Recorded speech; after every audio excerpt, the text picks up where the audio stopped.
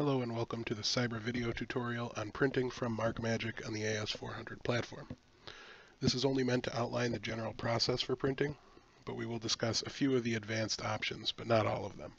Some of them, like generating a PDF of the label, have their own tutorial available on our website. Starting from the main menu in MarkMagic, press P for print and L for label file. If you are on a runtime license, you want option 8, and from command line you want to use the PRT LBLF command. The first parameter here that concerns us is label file. This is where you can either name the file that contains the variable data that we will use for our label, or specify how else we will be getting this data. If you just want to print a preview of your label, you can use star layout and it will be printed exactly as it would show in JMagic. One of the more common methods of getting variable data for your print job is by spool files. If you're going to be using a spool file, you need to use star spool file here. And when you press enter, you'll see 4 additional parameters pop up: spooled file, job name, user, and number. All 4 of these are required in order for MarkMagic to find your spool file and access the data. For our example, we're just going to be using a flat file.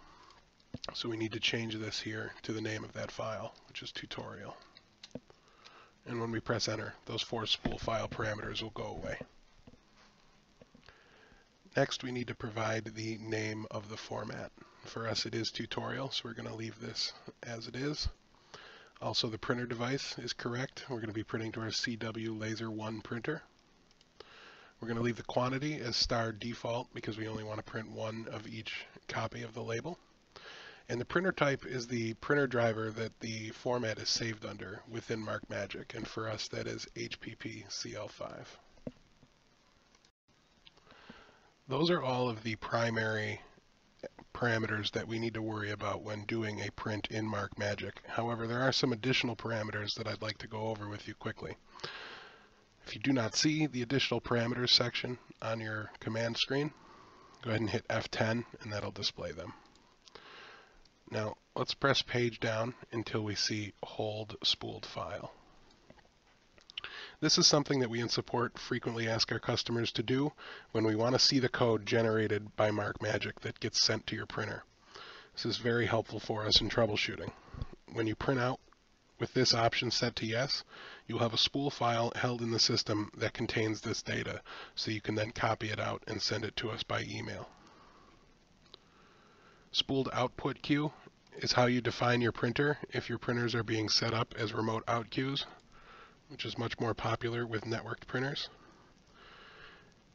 If you page down again, you'll see this rule set name that is available to you if you have the Print Transformer add-on. Also, this emulated device is also part of our add-ons, and this is how you would go about printing PDFs, but again, there is a separate video tutorial on that available. Now that we have all of our options set, we can press enter, and MarkMagic will send the print job to your printer. That concludes this tutorial. Thank you very much.